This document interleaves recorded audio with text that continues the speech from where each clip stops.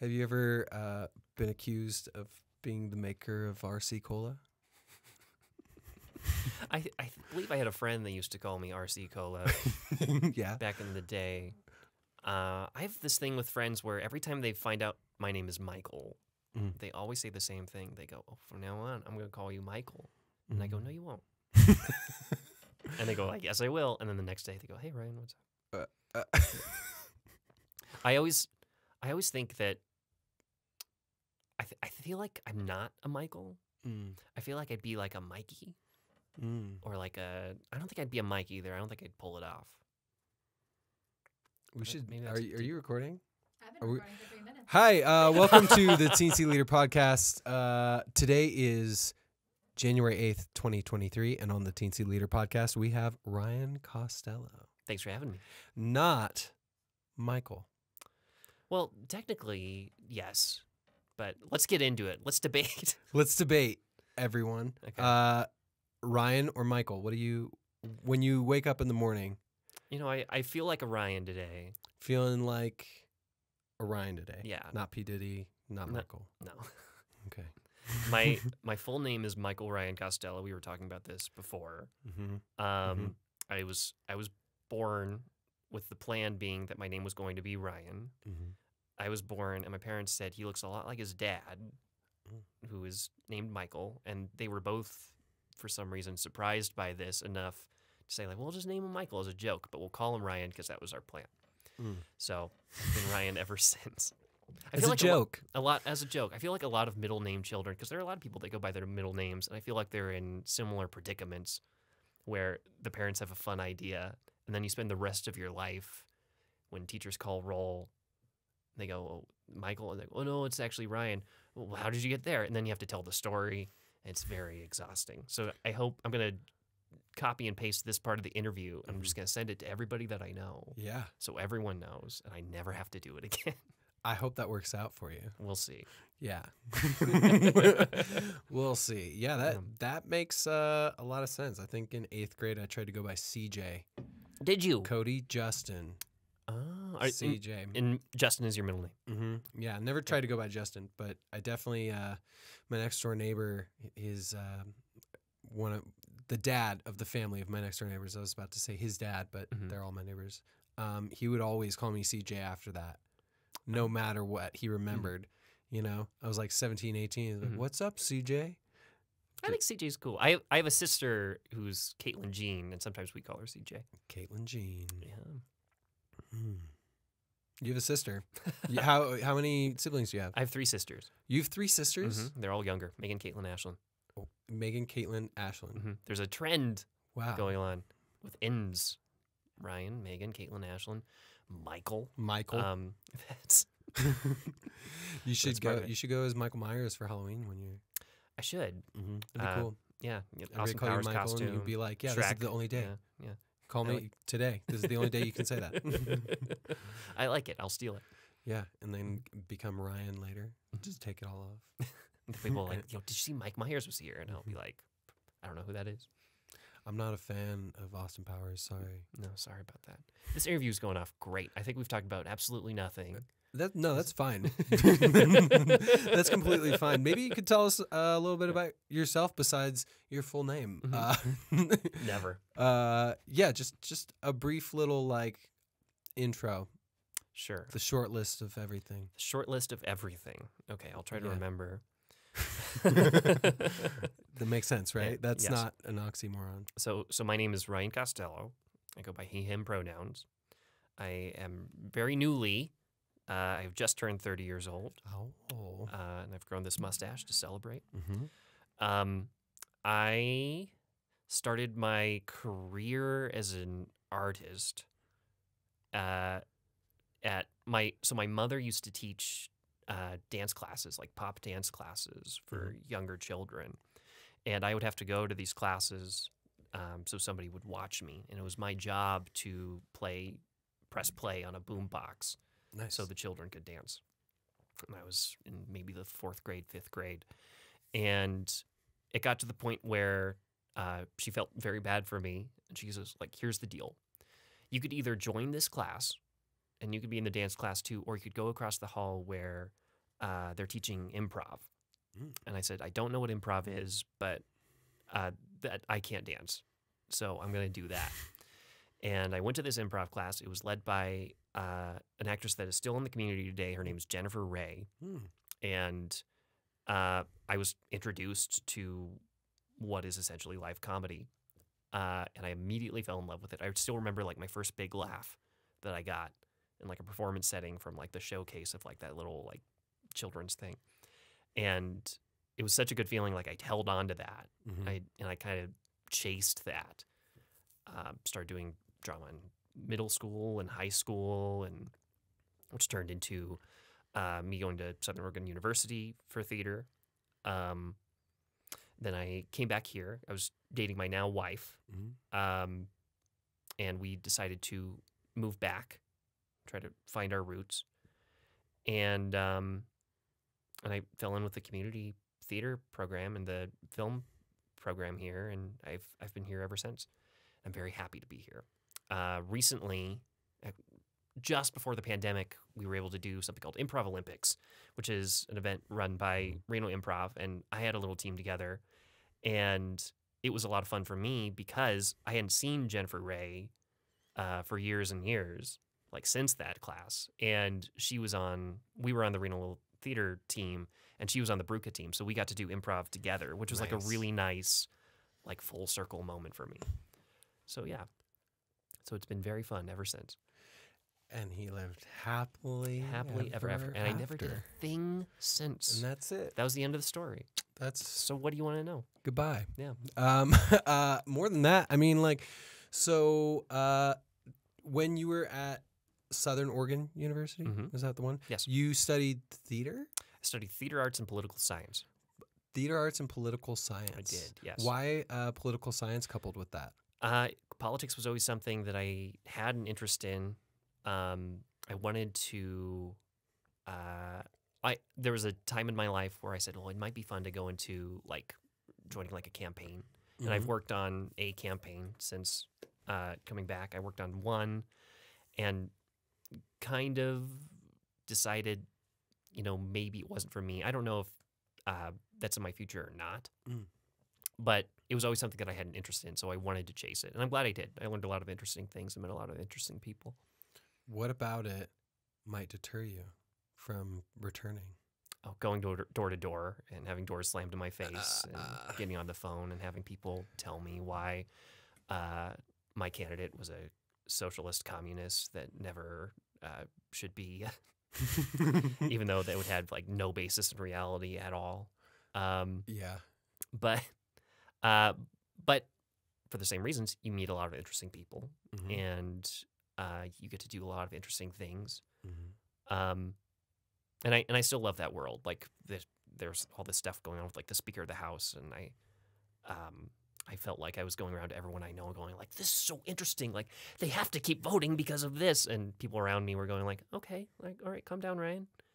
It's all right. It just seems like a normal thing. No, this hasn't happened in like 100 years. I don't know. I just love this stuff.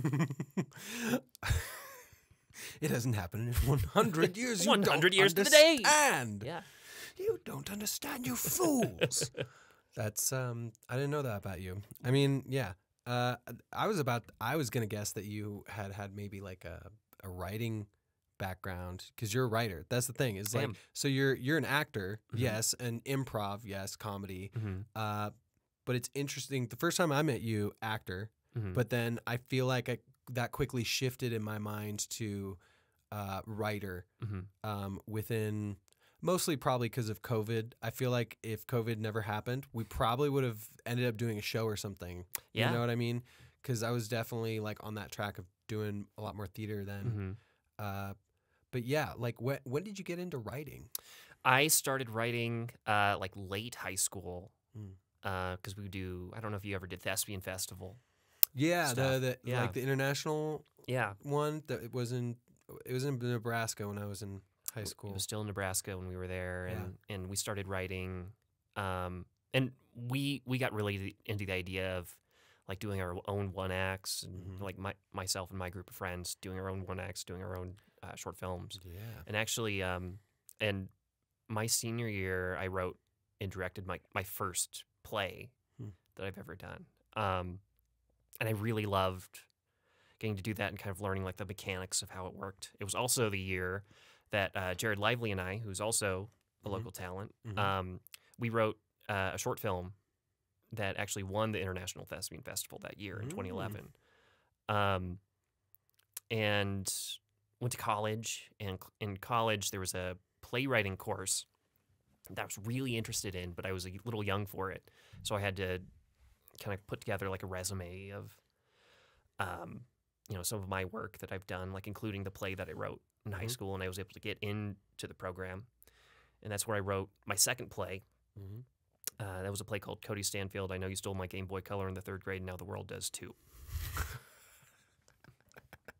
And my favorite thing about that is, so we did that piece. I produced that with a friend of mine, Matt Beedart, and we wound up doing that as kind of like a senior, like going away. We put this play on, and the response to this around like our arts community, like in our college, wound up being very positive. So much so that 2 years later, there was a director from OSF, somebody that I really respect, David Kelly, who was an actor for the Oregon Shakespeare Festival. He came back and he directed another production of it that was part of like the winter season of SOU. And there were actors from that production that went on to the Oregon Shakespeare Festival. And when you look at the playbills of like all the actors in OSF, their biographies are always a little longer because they put, oh, and I played this person in Cody, Stanfield, I Know You Stole My Game Boy Color in the 3rd grade, now the world does too, which is a lot of fun for me. So since then, I've done like online courses with Second City. I have a lot of writer friends, so doing scripts back and forth. When I got back, one of my big things was I really wanted to get into screenwriting. So I took a chance at it, and I had one in my back pocket that I'd worked on for a while, and I didn't really have anywhere to put it. When I got here, I got to know enough people that I eventually got in with Comedy Collective, which is an improv troupe that was led by Emily Skyle. Yep. I met her and learned about the Cordillera Film Festival, which I know that we've both attended. Yep. And I realized, oh, there's a film festival here. And I go, well, I'll just turn to my thing. I go, it probably takes place in like some bar somewhere, and so maybe I'll like win a free drink. And as we both know, it wound up being this really big, cool event that's in our town. And I was able to get into that festival and get into that world, which is how I've known Courtney from other things too, but we started working together a lot from that. And yeah, I've been working on things on and off ever since. Writing's a lot of fun. I always like writing things with human elements that also can be very zany and out there and unlike other things. Yes, you do. Yeah, I do. You're a great writer. We wrote a thing or two. We did, yeah. Which are now sitting in a bank of things and being talked about, just so you know. Can we talk about that? Yeah, we could talk. Yeah. We could talk. Well, so the experience that I have with Ryan, the bigger experience, we wrote a few scripts, two. Yeah, two short films. Yeah, and one of them, the bigger one, is called Half Shelled, and it is the story of Chuck Lorre, who is a TV producer who, before he was a famous TV producer of like 2.5 Men and Big Bang Theory and shows like that, he was a showrunner and a writer, and he played the piano, and he was a musician. He wanted to be a musician, and so he really wanted to write the Teenage Mutant Ninja Turtle theme song.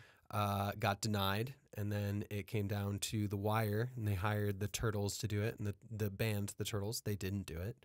And so this script that we wrote, which was your idea, this was your idea, was about the experience of him writing this song with no time, with 24 hours notice to write it in a studio, which he had to be in there all night to do with his friend, and kind of just like flashbacks to why he's there and why he's getting it. And then in the end, it's just like so simple. It's just the Teenage Mutant Ninja Turtle theme song. It's so simple.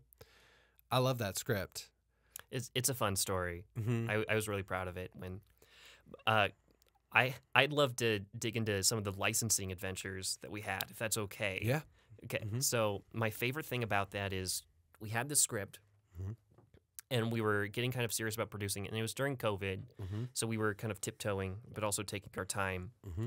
with certain things, and we realized that because this is a script about the creation of a song, we should explore and see like what we can do to get like the rights to the song to like use in the short film. So we contacted Viacom, Mm-hmm. which is the current owner of Teenage Mutant Ninja Turtles and Mm-hmm. the licensing behind that, and I expected to like send something in the mail and like never hear from them again. Mm-hmm. And what happened was like an email chain that just went constantly back and forth. Like, what is this for? Like, does Chuck Lorre know about this? Like, can you give us like a synopsis of what we're doing? Like, what is this exactly? Like, they were very confused about what this was. And we explained it. And then they finally gave us like the options and they gave us a price. So it was something that we could have done. That I couldn't afford because I'm broke.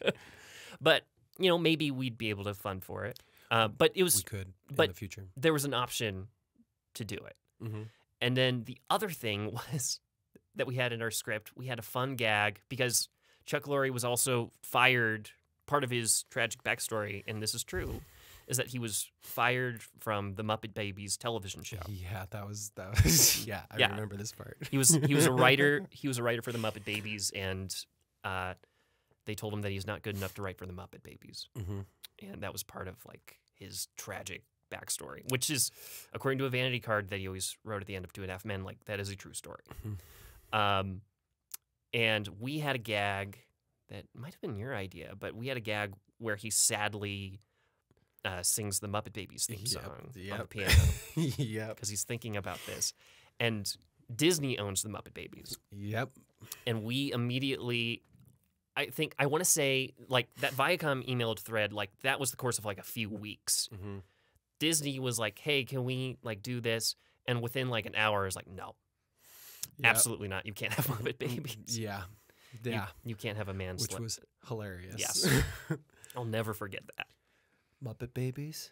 A sacred goat? How dare you? There's a I think it's Forgetting Sarah Marshall, I think Jason Segel sadly sings the Muppet Show theme song. That would make sense. Yeah. Yeah, that sounds on brand for that Mm-hmm. with the vampire musical. Very Muppet-esque. Mm-hmm. Muppet. Muppet. So have you, in the future, like, what are your plans? I know you're a writer, you're an actor. We'll talk more about your acting Mm-hmm. in a little bit. I'd like to know your current things. But in the future, where do you see yourself going? In a town like Reno, where many people that I know, jacks of all trades, Mm-hmm. you, no exception. Is there a specific type of title or role that you might be striving towards, or idea or vision for your future? I just like creating. I think, and we've talked about this before, but I think that we both like the idea of maybe building our town up a bit and being a part of that. I met somebody at Cordillera last time I was there that told me, like, they said, Reno to me feels a lot like Portland 10 years ago. Just based on how we're kind of budding and going through that. And I'd like to be a part of that. So I'm just going to keep writing, keep working with cool people, and keep doing acting gigs as I get them, and we'll see what comes of it. But so far it's working out pretty well. Writer actor, that's the gig, huh? Writer actor is the gig. Mm-hmm. Yeah. If I could keep that gig, then I'll be in good shape. I'm happy with where I'm at. You are acting right now in a show. What show is that? Where is it playing? Yes. So this is at Reno Little Theater. It's opening on January 20th, and it's called Baskerville: A Sherlock Holmes Mystery. I'm very, very excited about it. It's a really fun show. It's myself as Dr. Watson, and Rosie, who's a brilliant actress. She's playing Sherlock Holmes. So us two, we play those two characters throughout the entire play. 3 other actors, Jim, Ian, and Katie. They play everyone else, which is a cast of, I want to say, like 40 characters. And they have all these different dialects. They have all these different costumes. It's real. Rosie and I do all the work we can, but it's really their show. They just play around, and watching them do their thing and watching the madness of it unfold is a lot of fun. It's directed by Chad Sweet, who's a good friend of mine, who's a brilliant director, brilliant technical director. The work that he's done on our set, the things that we do on our stage, I don't know if ever been done. Some of these things that we were doing, I don't know if we've ever seen done on a RLT stage before. It is an adaptation by Ken Ludwig of the original Hound of the Baskervilles, which is, I believe, the longest Sherlock Holmes story, about a rich manor owner who is killed in a small town in Devonshire, on a moor in Devonshire. His friend, who is a doctor, comes to Sherlock Holmes because he is convinced that the man was somehow killed by a mysterious, gigantic hound of legend. And it's up to Holmes and Watson to come to this town and solve the mystery so that the same thing doesn't happen to the heir of this man, a man named young Sir Henry Baskerville. It is a comedy. It is a melodrama. It is terrifying. It has romance. It has everything that you would want in an evening of theater. And the cast is so very fun. And I do my best to be up to their level. But you watch for them. It's a blast. I can't wait for it. A cast of 5. A cast of 5 playing a cast of, I want to say 40 plus. 40 plus, yeah. Yeah, that's a lot of costume changes. Absolutely. Not for me. Not for you, though. No, I just you just get to stay on stage and hope that they're going to make it. They'll make it. They're It's a lot of fun for me to watch. You'll have to ask them if it's fun for them. Those things are marathons. Those types of shows, absolutely. Marathon. Yeah, I think it's You've fun. done a show like that? Puffs was similar to that. That's true. Yeah, and I filled in for one of the roles. Did you? Yeah, I played Leanne in Puffs. Oh, did you? Yeah, I didn't did. know that. I did on a Sunday. Oh, yeah. excellent. It was crazy. Yeah, I had somebody who said they were going to do it, and part of it was that maybe I didn't have enough time to prepare them as well as I could have, and then part of it might have been that it was just a lot, so like 100-page script and a lot of lines and stuff. Show. So I basically just like had an epiphany, an idea, whatever, and was like, I'm just gonna do it. I'm just gonna play it. I already know the show. I've watched it a million times. I can do this, and I learned it in like 3 days, and then I did it, and it was a lot. That would be a lot. Yeah, I could feel what they felt when I watched the Hell Week, when everybody was getting all of the stuff like more fine-tuned. It was just basically like run off stage, make sure you have all of the props for the next thing, make sure you're in the right place, because it was very farcical. Marathon. That's what I would say. Absolutely. I mean, we've both done Noises Off was almost similar, where you just have to keep track of everything, because if you go on stage and you don't have like one prop, or you miss one cue, like the entire thing falls apart. Yeah. Oh God. Yeah. I can't imagine. At least we had like such a brilliant group to be able to do that. That was show. A fun group. Yeah. Just everybody was a really talented actor, crew member, what have you, in that group. That was one of those groups where every now and then and I think this actually happens for me a lot, but I love the casts where I walk in and I go like, I need to catch up with these very, very good people and do as best as I can. And that's a show I felt like that with, and Baskerville's a show that I feel that way. Well, I mean, Ian was in both of them. Yes. Right? Ian Sorensen, he's kind of funny. A little. Yeah. I don't know. Yeah, I think they say that he about said him. A joke or two. Yeah, I heard he's all right. Yeah. He's fine. He can maybe get up in front of a mic and stand there. The other day we were talking about this, like somebody went, Ian's so funny, and they went, he's no Jeff Dunham, But he's no Jeff Dunham. Have you ever seen him pull out a puppet? No puppets. No puppets. Ian's great. Ian's super talented. Ian's very talented. He has a... We did improv together for a few years. Actually, I think maybe 1 year. And I had to throw at him... We were playing a game where we were in a line and we had to throw people... where you're like telling a story.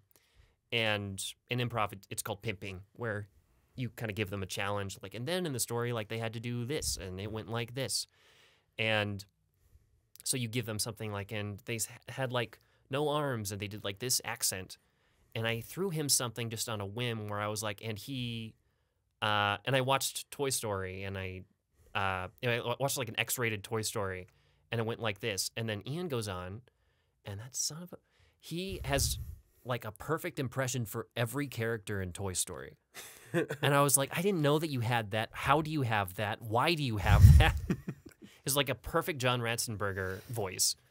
Like, who has that? Ian has that. Ian has that. That's why he's brilliant. He sits at home studying. Studying Ham and religiously. Toy Story. Yeah. And there have been many moments like that. I really love our entire cast of Baskerville. They've all had moments where they've just blown me away with their instincts and their talent. It's always nice to be in a group like that. It is very nice. What would you say is your favorite rendition of Sherlock Holmes? My favorite rendition of Sherlock Holmes, because I did a deep dive on it. I didn't know very much going in about Sherlock Holmes outside of just like the basics, the deerstalker cap. He solves mysteries. He is not real. End of list. And that's it. And so I started exploring, and I found this movie called The Private Life of Sherlock Holmes, which is a Billy Wilder movie that was originally supposed to be 4 hours long. The studio made him cut it down to 2. He said it's his lost masterpiece. And it's a film that explores the stories of Sherlock Holmes that would have been too scandalous at the time they were written, but now that Watson and Holmes are long dead, now we can finally share them. Scandalous. And they explore questions of Sherlock's sexual orientation, his feelings on women, his relationships with women, his relationship with Watson. And I think it's a brilliant movie. I think that, especially if you're a cinemaphile, I think it's definitely worth checking out. The Private Life of Sherlock Holmes? Private Life of Sherlock Holmes, directed by Billy Wilder. It also has I won't go into it, but there are deleted scenes that you could find online, and there's one in particular about Holmes and Watson on a cruise ship that I think is very, very fun. And then outside of that, I really like I do like the BBC Sherlock. I think that Martin Freeman, might be my favorite Watson. Nice. I think Martin Freeman is very underrated as a modern actor. I'm a big fan of Hitchhiker's Guide to the Galaxy. Nice. There's a bit in like the first book where, because in the movie Martin Freeman plays like Arthur Dent, and there's a bit in the book where they describe a look that he has that was equal parts joy and terror. And you watch that movie, and at that part, he gives that look. That's an actor. That's hard. Yeah. Yeah, but I like the films where Watson is portrayed as like an everyman who's very impressed with this incredible person and knows like this guy is incredible. Why can't everyone else see that? and I really enjoy that take on the character, which I think the Martin Freeman one does. Yeah. I mean, well, Sherlock Holmes is it that he is so they're so intelligent that they can be off-putting because of that? There's a certain, it depends on portrayal to portrayal, but if you, he's a morphine addict. He uses cocaine. He's something of a recluse. Famously, when Watson meets Sherlock, the first thing that he finds him doing is he's testing weapons on corpses in a morgue, I believe. Which I think realistically people would find strange and maybe off-putting. But Watson sees the brilliance of him. And there's like a quote from Watson that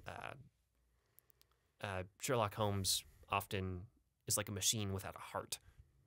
the way that he approaches cases. And I think every now and then he sees the thump, which I think is really cool. I think Sherlock Holmes is cool. Put that on your quote. I think Sherlock Holmes is neat. I think he's fun. I think it's fun. What's your least favorite rendition of Sherlock Holmes? I don't have a Sherlock Holmes portrayal that I don't like. I would actually, of the Sherlock Holmes I've seen, I would actually rank Rosie very high. I think Rosie, the things that she's doing with her character and the things that she's finding with it, I think that's a lot of fun to watch for me. And I think that's very true to who the character is. But I would say my least favorite Watson is Nigel Bruce. Not because he's doing anything that is bad, but because it's so very against what Watson is in the book. Nigel Bruce was the first person to play Watson like a major Sherlock Holmes motion picture. If you picture who Dr. Watson is, you might picture Nigel Bruce. He's a somewhat overweight man who's a little silly and maybe a little dim. And there's no reason he should be friends with Sherlock Holmes, because Sherlock Holmes is the smartest man in the room, and in this series of films, Watson is often the dumbest. There's a film called The Woman in Green, where Moriarty goes to Sherlock and says, if you don't do this, I'm going to kill like Dr. Watson. And Moriarty leaves, and Sherlock goes to Watson and he goes, Moriarty came by. He said he was going to kill a doctor by the name of John Watson. And Watson goes, Watson, but that's me. I don't like it. So, but he can also be very funny. So no disrespect to Nigel Bruce. That's not the Watson that I wanted to do. You know what that reminds me of? The movie version versus the book version of Ronald Weasley from Harry Potter. Ah, that's a very good point. Yeah. Yes. Very much reminds me of how you're describing it, at least in the books. I mean, like, Ron is technically a sidekick character in a way. He's not the protagonist, but he's so much smarter. He's just not the dumb reactionary, oh my God, we shouldn't be here person, which is what he is in the movie. In the movie, there's like an aura of naivete almost that just comes out of nowhere, which is like, I think it's either a really lazy choice as an actor, or the most insanely hard choice possible. Because if it's lazy, then it's just going to come off as you're dumb, and dim-witted and what have you. But on the other end of it, if you can like have it as a layer, you know what I mean? As like, that's not really who the person is maybe, or like they are kind of like Vicky in Noises Off, like that character I find to be, you could play it in a way where like she would be really, really smart on stage and then play it like dim-witted when it goes to her natural self, right? Stuff like that. I don't know. What do you think? I think there's somewhat, maybe some merit to it, especially because the Harry Potter series is a film series. Like, they started out as family films. So I understand, like, maybe coming in with somebody that's more of a comic relief and maybe leaning into that, differentiating him from Harry. Because you have a film, you only have so much time. In a book, you could go into all, like, the eccentricities of, like, who this character is. And, but it can be frustrating if you're a fan of the books, because I'm also a fan of the books. I always think back to, do you know the story of, like, the kids getting cast in those movies and writing the essays? I don't know that story. No. So the three main children were all asked by the director of the film to write essays about their characters. And Daniel Radcliffe wrote an essay, and Emma Watson wrote an essay, and Rupert Grint did not. And they go, why didn't you do it? And he goes, because Ron wouldn't. He would be too. He'd forget.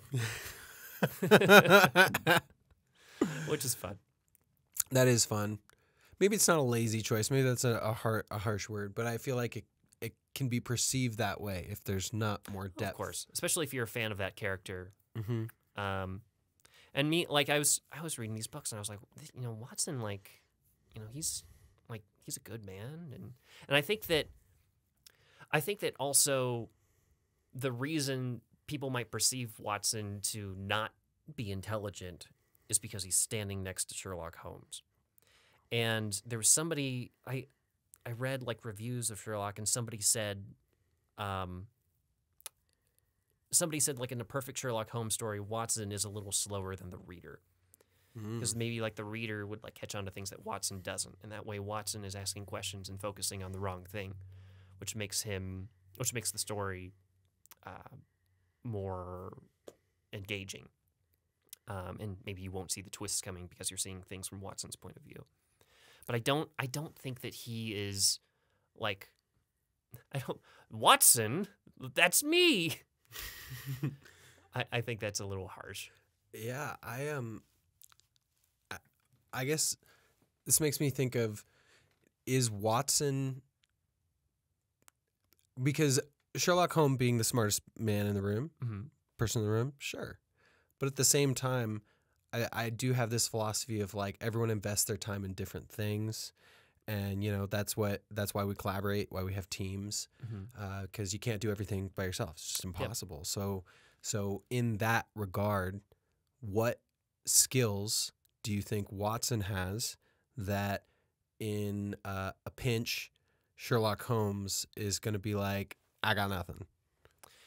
There's a quote in our show where Holmes relates Watson to Falstaff and says that you are not witty in yourself, but you are the cause of wit among men. Where sometimes engaging with Watson and seeing the way that Watson thinks about things and seeing him go the wrong direction, Holmes is able to say, well, why is that wrong? Oh, wait, it's because of this. So there's that element, which is maybe not a very nice thing to say. But I also think that Watson has a bit more social skills than Holmes. I think that, and I think that Watson does have like certain appreciation for, like, I think that Watson has an appreciation for the arts that Holmes might not have outside of music. Watson's also a doctor, so he has that going for him. I'm sure I can make a list, but you'll watch the play and people will be like, Watson is the dumbest man in the room, even if that's not. I don't think he's dumb, but I think he's surrounded by a very brilliant person. So yeah, he's just not looking at those things. No, no, he's engaging in the world the way that somebody would. Yeah, a normal person, not Sherlock Holmes, who normally is not liked for sure. Yeah, their affability of Watson is definitely a huge element for sure. Yeah, it's a fun one to engage in. Yeah. What are there any other shows that you're planning on doing this year, or things you're writing or anything like that?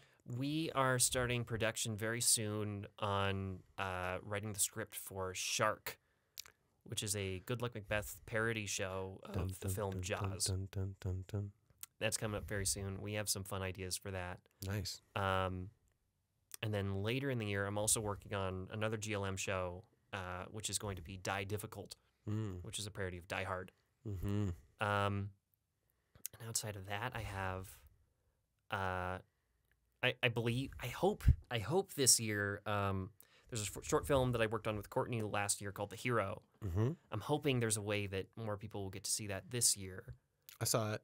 You saw it? Yeah, I saw it. Oh, that's great. Yeah, I did see it. Yeah. Great job. Yeah, I saw it at Madwife premiered Target List. Saw it that. Oh, they played at Target List? Yeah, they had a showing at DeMonte Ranch High School a few weeks back maybe, and we got there and we waited just a little bit because some people hadn't shown up, and then Andrew got up and he's like, while we're waiting, we could watch The Hero. Oh, that's great. And we were like, yeah, sure. So we got to watch that, and then immediately went into the Target List, and nice little Little double feature. Oh, that's great. Little snack before the main course. That was a really fun project to be involved in. Yeah. I really like doing that. Maybe you could tell people what the hero is about. Yeah. And your involvement, what you did on that project. Sure. The hero is about a teenager in high school that happens to have Down syndrome. Mm-hmm. And he is dealing with a lot of things in his life. He's dealing with bullies. It's a family-friendly short. Mm-hmm. And he's dealing with a bully, and the way that he kind of escapes from the world is this comic book that he's writing about a superhero called Crossfade, which who is portrayed as like this dashing, like able-bodied man, and he has an epiphany in a classroom that he has nobody that he himself can look up to. There's nobody that he like relates to in his life, and as he starts to realize his own self-confidence, he starts to imagine the superhero in his comic book as being himself. Mm-hmm. I saw the premiere of that with a group of children that were connected to the Down Syndrome Awareness Network of Reno, or of Northern Nevada, and the turn of like, because there's the superhero world and there's the real world. And there's a moment where in the superhero world, the superhero, it pans over to the villain, and then it pans back to the superhero, and it's him. And the audience just went crazy, and I'll never forget that feeling. I think that's a really fun I think that's a really fun, really powerful project that I'm really proud of. And then Easton Ray is the lead actor in that, and he's fantastic. And he's done like live events where he's dressed as the character, and just a wonderful, warm person. Yeah, and I don't know if you said it. You wrote it. I was the writer of the film. Yeah, and it was just writing. Did you show up? Did you get to go to set any days, or? I showed up to set on like the coldest day of the set. Everybody was like miserable. And I just wanted to stop by, and I just hung out with Courtney a bit, and I saw Andrew do his thing, and and I was there maybe an hour, and I was like, it looks really good. Well, bye. But yeah, that was a lot of fun. I was really thankful for Courtney for thinking of me, because she was involved in the project, and they needed a writer, and they didn't really have like a solid idea for like what to do. They just knew they wanted to do something with Easton. And so she roped me in, and I met Easton, and got to talking to him for a bit about his interests and stuff. And all he told me was he loves like action films, and he loves like Karate Kid and what's the Cobra Kai. And he was saying like, and if I was a superhero, I'd want to teleport. Yeah, and like that's my thing. Like, and I have an idea of like, you know, how I would get like my teleporting powers and stuff like that. And I said like, there's a really fun story here.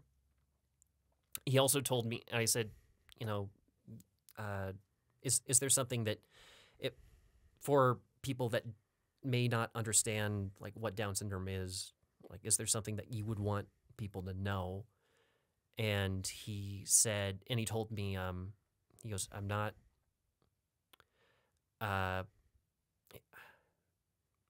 he told me I'm not, something along the lines of, I'm not disabled, like, you know, I'm special. Like I'm able to go through my life. There's just something special about me, which is a line that I also incorporated into the film when he does that turn. So yeah, that project has a really close place to my heart. I'm really happy with how that turned out, and Madwife did an excellent job with it. Yeah, definitely. So from conception and then seeing it, like it was like you wrote it, you gave it away, you got to peek in the kitchen for an hour when it was really cold, and then it was served. And what I mean, you say they did a really good job with it, yes, but what is your perception from that to the release? Like, were there things in it that you're like, oh wow, they put this in it, that's a nice addition, or like, oh, I never thought of that? Any type of thoughts like that? There's always a fear. You know, and I won't get into detail, but there have definitely been like times in my life where I've given somebody a script and they do something small scale with it, and they go, oh, like they missed like this beat, and they missed like, oh, like that. And so going in, like I'd almost like never met like some of these actors, and I'd never worked with Madwife before, so I really had like no inkling of like the quality of work that was going to go into it. But I mean, Justine and Courtney are two people that I trust. Yeah. And I knew that Justine, who's the mother of Easton, like I knew that she wasn't going to allow this project to be anything less than what it was. And I mean, the first thing that popped out to me was like the special effects of it. Yeah. Which I thought were very impressive, and I went, oh, like this is really cool. And they had a shot in the film where, and it might seem kind of small, but there's a shot in the film where like the bully of the film like takes one of Easton's drawings and like throws it in the trash, and everyone like goes to class, and it really was just supposed to be of just Easton like picking the drawing out of the class just so we could go to like the next transition. And there was a moment where like you saw like the class leaving, and the shot just lingered on Easton for a while. And I don't know what it was, but like that moment made me go like, I think they did it. Like I think this is really cool. So I don't know. I'm always very thankful for people that are more talented than me making my work look a lot better. More talented than you at different things. I don't think they're more talented than you. Well, I mean, well, the people you're talking about are people like, you know, Justine, who is like a manager, an agent, Courtney, who is a director, cinematographer. She's very creative when it comes to ideas with stories. I wouldn't necessarily say, I don't think she would call herself a writer, but she is a concept. She wouldn't, and I would disagree with that. I think we've had conversations about that. Yeah, no, seriously, because she's good at, the way she would put it is script consultant. At least the last time I talked to her about it, she was like, I'm totally into like consulting scripts. She's about that editing side and she's a great eye for that too. And then Andrew, cinematography, I mean, directing. I'd like to shout out MJ Palo too. And MJ, yeah. MJ was huge, and like, and she had tons of notes on the first draft of the script that were very helpful, especially with like, you know, how it was structured and how it was formatted. I learned a lot working with MJ on this project. Yeah. So like all of those people, every single one we just named, have their own skills that they're really good at. But at the end of the day, you're the writer. I was a writer. You're a writer, but I mean, like all of those people were involved before you were, and then they sought out you. I'm very thankful for that. Yeah, that's what I mean. Is like, even if you're just a writer, I feel like you got that. You got the Spock, kid. Well, I appreciate that. That's very sweet of you to say. Yeah. Well, I just don't. I mean, I humble myself too much sometimes when I'm talking to people. I'll be like, no, you know, there's all these other people that made it good as well, and blah blah blah. And so when I see somebody else do it, I instantly am like, hey, stop that. Well, I feel the same way about you, Cody. I'm a very big fan of, I think everything I've ever seen you do. Hey, thanks. Yeah. With some exceptions, but yeah, I mean, whatever. Some of it is dog shit, but no, I mean, well, things get better as they go along. That's the big thing is like, I like watching all the old things that I've done, just because you can see how I've progressed as a filmmaker and just a creator in general, you know, which actually, there was a question I was going to ask you earlier. You had mentioned that you have written and filmed at some point a short film around the time of high school ending, early college. Yes. Is that won some sort of award in the, is that online somewhere? Is that on YouTube? It is. It is on YouTube. Yes. Great. We're gonna link it. Oh my God! Don't. We're gonna link it. No. Actually, you should. I that's one I'm happy with. You happy with that one? Yeah, I am. I was about to say, if you want, I could link the first short that I ever did. That I am like, oh, sorry, that. No. Do it. Yeah. We just touched foots. If anyone's just listening and you're like, what does that mean? That little interaction right there. I have a short that I did that I acted on, and it was the first like film acting that I ever did, and I had acted on stage a bunch, and I thought I was hot shit. You know, I came in, did not do well in this short, and I was about to say I could link that. If you really wanted to, if it was really, if you were like really like, no, don't show that, I'll show the thing that. No, I mean, it's a high school production. Yeah, well, yeah. So it's not, and it was done years ago. But no, it's a cute little story. It's called High Five. High Five. Yeah, we'll link it, and I don't know. It's fun to watch those first things. Like, so the name of the thing that I did was, I don't know if I think it was called Pulling Strings. Okay. But notoriously, I talk about it with one specific person who was on the set as chopping broccoli, because that's what I was doing. I was chopping broccoli, and it was like this scene where I kind of overacted a little bit because I'm a stage actor, and I was just like in film for the first time, you know? So I didn't really care for my performance at all. And it was a little cringy for me to watch and be like, that's what I did. You know, that was my contribution. Do you ever watch or have you ever seen film of you in high school theater productions? Yeah. Do you know what the number one thing that I hate about high school theater productions that I watch myself in? What? It's because I never move my arms. You just come out like one of the fish from SpongeBob in the first episode. Like, I played Seymour in Little Shop of Horrors, and the whole time I'm just like, but it's painful.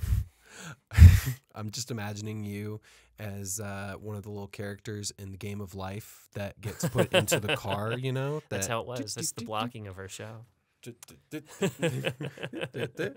Moving right along through life, through college. Until somebody said, why don't you try moving your arms? And I was like, wow, look at that. I'm free. I have another means of emoting. Oh my gosh, that's crazy. I don't know if I've watched anything that I've been in high school in a long time. I have some of those just laying around somewhere. But I'm wondering what I would think of myself. I'm sure that it is definitely not. Well, I mean, in your head at the time you're doing it, you're going, I got it. Yeah, for sure. For sure. This is big. This is, if someone's in the audience and they're watching me. I've had some performances where I felt like that, but it's in hindsight, it's more performances that I did later on, you know, that were even after college type of performances. You know, one of the big ones I think of actually was Cassie was a stage manager on it. It was a show called Gospel, according to First Squad. I saw that show. You did see that show? I did see that show, yeah. Yeah. That was Chase's show, yes? That was Chase's show. I did. Yeah, did you what weekend did you see it? Oh, that was years ago, Cody. Yeah. I don't know. Okay. What kind of question was that? Yeah. What was the date? What was the time? I couldn't even tell you what month it was. I was in that show, and I had this scene that was very dark and very it was my scene. It was a weird scene to do, especially being told as an actor that you're not allowed to give others energy in this scene. It's not a transference of energy. It reads like a dialogue scene, but it was Chase directed in this way of when people are crazy and big in a room, everyone else's energy in that room normalizes. They instantly just, hey, it's okay. You know, they instantly come to that calm place trying to compensate for that energy difference, you know? So she was like, because of that, taking in the energy of somebody else in the room and bringing your performance down is not going to work. You got to stay up. You got to not only supply the energy at the beginning of this scene, but take it all the way through, give it to no one, and just be an asshole. It's your moment. Just do it, you know? I said, yeah. And that was great. And that was like the first half of it. But I asked the weekend because the last weekend she gave me this note where she allowed me to turn it up past 11. Oh, okay. And it was like, it was this thing where I already felt like I had done a pretty decent job. But specifically the last weekend, it was hard for certain people to watch my performance because it was a full-blown panic attack talking about murdering this person's significant other while they're like in Afghanistan waiting to go home. I remember the scene. Yeah. And there was one or two people that I knew that like they suffered from panic attacks, and so they came up to me afterwards and told me that like they were like, "Wow, you did a really good job," because it made me very uncomfortable and it made me feel exactly how it was supposed to be. But it was only that last weekend. I mean, the 3 weekends before, it's not that they were bad. It's just that it was such a revolution of a note to be able to push it. Push the gas a little. Mm-hmm. See what comes of it. And she was like, I was thinking about saying this to you before, but it, is weird. I think it was very well timed when she said it. I don't think I would have given the right performance if she had said it before. I had to get to that point first. That's interesting. Mm-hmm. No, I enjoyed that show. It was very intense. It's an intense show for sure. Very intense show. Yeah. Yeah.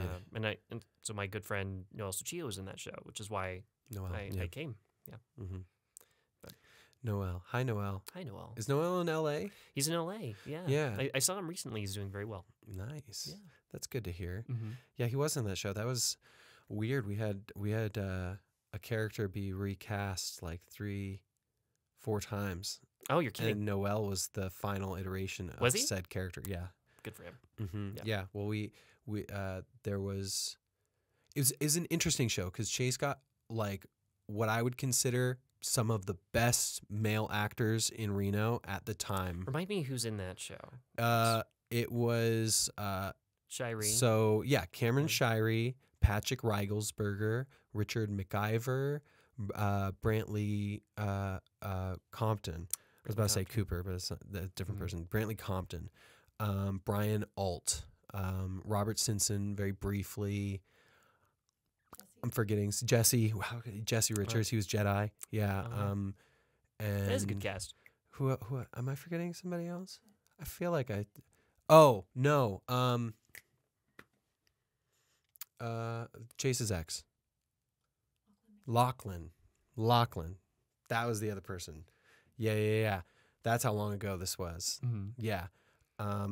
So yeah, the entire cast was like what I would consider to be some of the like best male actors in Reno. Mm-hmm. And then there was this one role that was kind of a more dim-witted role. Mm-hmm. Sure. They're soldiers, right? Mm-hmm. Trying to represent that. And he was, this role was like very Texan, I think, or very Southern in a lot of ways. And the first two people who played this role were both combat vets. And so that's why I think it was an interesting choice, like in hindsight as a director now, because all of these other actors, very smart, very solid choices for a lot of these roles, big roles too, that you don't want to necessarily have to spell it out too much. But then like having that kind of realism, that kind of like Sunset Boulevard type of ideal of using the real person, interesting, didn't work out. Both of the two actors that came, one of them freaked out one day. There was just like an outburst. I believe his name was John, maybe. But that's all I'll say, just the first name. I'm not going to say any more than that because that's a very ambiguous name, right? And then the second person, I think he just like had conflict issues. I think his name was Lang. And Lang was an interesting guy, and he gave some interesting stories about being in war. I'm sure he has. That were kind of intense for sure. He had a background. It was like he was like 2-3 years younger than me. Also, though, he looked about 20 years older than anyone else. And he just, that's really what all of that was. And he dropped, I think, more because he had like a work schedule conflict. And then Noel came in. Noelle was the person who was meant to be that role. It was this very cool kind of aesthetic of like the ideal of someone who lives in the South who is not a white person, who is also acts like a hick. You know what I mean? And I loved that, and I love that type of character because it does exist. You know, you see someone of like maybe an Asian descent, and all of a sudden they start talking, they have more guns than and they support Trump or whatever it is because it's America, and all those realities exist. Sorry. Yeah, it's okay. Yeah, I'm not allowed to cough on this show. Yeah, don't do that. Don't you? We have to record the whole thing over. We've never done that. Another project we worked on was actually the first thing I directed, which was written by Greg. It's called Into the Dark. Yes. Yeah. Yeah. Tell me about that. How's your experience with that? It was a fun one. You called me up and you said, "Hey, I've seen you work, and I think you'd be a great monster." And I said, "Okay." and I think that's the longest I've sat in a makeup chair ever. Do we have a picture? Do we want to share? We will put a picture up. This is a classic picture that's been. Is it this way or that way? Joked about. I'll put it on top of me. Okay. Well, it's right here. It'll come over from this side right now. Ooh, look at that. Ooh, scary. That was, speaking of Noelle, the night we were doing that, he goes, "So what are you doing right now?" And I texted him a picture of that, and he goes, "That doesn't answer my question." We did that film, and it was very different, but it was a lot of fun to do. And I got to work with you guys quite a bit. Yeah. It was just a grand old time. The lead actress in that film was so terrified to even look at me. I had to hide in a closet if she was on set because Jessica. She couldn't look at me. Yep. I made everyone not look at you. I think I put you behind a sheet, and I was like, "No one look." And then I would go downstairs. I'd be eating like Chex Mix with like everyone else, being like, "Hey, what's going on?" So that was a fun one to do. It's always fun to be creepy. That's the second film that I ever played somebody that was supposed to be like an ominous silent figure creature. And I love being part of that film, and I love being part of the other film, but I think I may have had my fill of being like the silent eerie creature. What kind of creatures in the future, if you were offered a creature role, if somebody just came out, if you had your pick of the litter, what kind of creature would you want to be? Oh, I think it'd be fun to, one of those like Twilight Zone villains, like somebody like shows up in a suit and says like, "Oh, I have a deal for you. I'm the devil." Yeah. Oh, so you're a puppeteer, but you don't have an audience. Well, I have a special puppet that you can. It's not a Twilight Zone episode, but it's just a man in a briefcase that has like has all the answers, but has the one thing you need. But there's a twist. And the twist is you're the puppet, or your lover's the puppet, and I don't know. I think I'd be fun with that. I don't know if I've seen that one. I've seen a lot of Twilight Zone episodes. That's not a Twilight Zone episode. Oh, that's not. You're just making it up. I'm just pitching right now, baby. This is just all me. I'm the mad puppet scientist, or the mad puppet salesman, and I sell puppets. This is that natural RC cola coming at you, right. smooth. Do people call RC cola smooth? They call it bold, smooth, and delicious. I'm actually drinking one. Are you? Right now. No. This is water. RC Clear, I see. Yes, after Pepsi released their clear product, RC said, "We can do that better." There you go. If I know one company to do it, it's RC Cola. It's that Royal Crown Cola. Yeah. That Ryan Costello Cola. That Ryan Costello Cola. Don't tell them it's called that. I'll get sued. But RC has to stand for something. You said Royal Crown? Yeah, Royal Crown. Is it Royal Crown? I'm pretty sure it's Royal Crown Cola. Yeah. It's interesting. Yeah, I only know RC Cola from Boy Scout camp, which is where they would have it. And I would always be like, "Oh, yeah." And it's like not better than Coke. But when you're in the middle of the woods and all they have is this one particular kind of soda, and you're like 10, and soda is God. I had a friend that worked for the Dr. Pepper 7-Up bottle, or whose dad worked for the 7-Up Dr. Pepper bottling company. Mm-hmm. And then we would go over and be like, do you have any Coke? And they would go, we have RC. And I was like, no, I'm good. Yeah, no, they can't drink other products. That's in their, like, I knew someone who was a Pepsi driver or maybe a Coke driver, and like part of their contract was they could drink whatever they want as long as it was the product of who they worked for when they were working. Like outside, whatever. But, you know, you're in a Coke truck and you come out and you're drinking a Pepsi. Looks a little weird. Do you think Pepsi as a marketing ploy will ever adopt the phrase, is Pepsi okay? Do you think there's some twist to that? Because that's a phrase that's very common in American culture, and I feel like there's a way to capitalize on it that hasn't been done yet. Is Pepsi okay? What do you mean? Like when you go to a restaurant and you ask for a Coke, right? And they go, "Is Pepsi okay?" And maybe there's something like Pepsi is okay. Pepsi's more than okay. I feel like there's something there that Pepsi needs to get on because I've been waiting for it. That is a good point. That is definitely a premise that you could. It sounds a little zany. Yeah, or maybe Coke takes it, and maybe like Coke is the only thing that's okay. Only Coke is okay. Only Coke is okay. Only Coca-Cola is okay. Yeah, add that Coca-Cola. Coca-Cola. The Coca-Cola makes it. The Coca-Cola really makes it legal. Yeah, even though we had that stuff in it at one point, right? It sure did. We covered that on a... Speaking of podcasts, do you mind if I shamelessly plug? Yeah, shamelessly plug everything. All right. Yeah, this is about you. So Eric Goldstein and I have a podcast that we do called Namely. It's where we explore the origins of certain names in our culture. We have episodes on that ask the questions, who was the real Dr. Pepper? And can you go to 1,000 Island where you can get this dressing? Why do we call things the way that they are? It's a sketch podcast. It's family friendly. And it's a lot of fun to do. We have 6 episodes available right now. So again, that podcast is called Namely. On what? You can get it on Spotify, Apple. We are on Podbean. We're on Amazon. Anywhere that you get your podcasts. YouTube? Not YouTube yet. But you will. But I believe that is planned for the future. Yeah. But it's a lot of fun, and you should check it out. It has some very fun, talented people that you might recognize from our little community. Who are those people?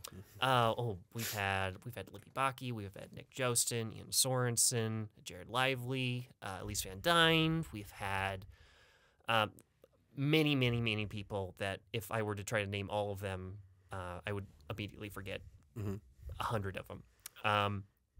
But it's a lot of fun, and you should check it out. And we're in production of season 2, which your friend Dan, who was recently on the show, he directed an episode for us, and it came out very well. And I should also shout out Stephen Alberti, who's a brilliant musician that did the music for our show, too. Good job, guys. Yeah. How often do you release an episode? We release by season, and once we are done with the production of a season, we release weekly. So right now we are on break as we produce our 2nd season. So subscribe to that, however you can, and once you start seeing episodes, you will see consistent episodes over the next 6 weeks. We'll link all the stuff in the description like we always do. Sounds good. Yeah, so we'll just get all that. Yeah. Excellent. Excellent. Family Guy. Good. I always spell out good like that with an E. Oh, like a Matthew G-E-W-D, like the giant cockroach from Family Guy. The good. That's what I'm technically referencing. Okay. Yeah. Family Guy. Oh, Family Guy. That show. Let's talk about that show. Sure. Let's talk about that show for an hour and a half. We could, and then that would be it. I'd go on to American Dad, which is in my mind superior. I haven't seen enough American Dad. We're getting off topic here, yeah, Cody. We gotta. I'm just saying that American Dad at first I was like not sold on, and then looking at the amount of content that both of them have, I could watch way more American Dad than Family Guy, but I think it's because of Roger, specifically. I feel that way about Futurama and The Simpsons. I feel like Futurama is a more consistent show, and Simpsons has the bigger peak. Yeah. I also feel that way about Parks and Rec and The Office. 100%. Well, it's MySpace and Facebook. I mean, you know, the usually the most successful thing is not the first iteration. It's like number 2 or 3, Sure, something around there. Yeah. That just happens to be more convenient or better in whatever way. Yeah. Any other shameless self-promotion that you'd like to do? We talked about Namely, and we talked about Baskerville. Look for those GLM parody shows. They're a lot of fun. If you've never been to a GLM parody show, last year we did The Land Before Dinosaur Park. The year before, I wasn't involved, but we did Nightmare on Taylor Street. They're really, really fun, and you should check them out. I believe you could see Nightmare on Taylor Street online if you go to Goodluck Macbeth's YouTube page. Yeah. And then, I have a YouTube channel. I don't update it a lot, but I do have fun little videos on there. We'll link you and follow you and all that. You could take that. I'm always I'm always working on stuff. I have a screenplay that I'm working on that I'm hoping I could share soon-ish. And that's about it. What are your handles social media-wise? Stay the hell away from me. Don't. My Instagram handle you could follow me at is, write this down because it's very complicated, at Ryan Costello 1. So if you want to follow maybe some things that I'm doing, and I update my Instagram so very, very little, but every now and then I do share what I'm doing. So you can check that out. And I feel comfortable giving that information out. But that's about it. Cody, what are you doing right now?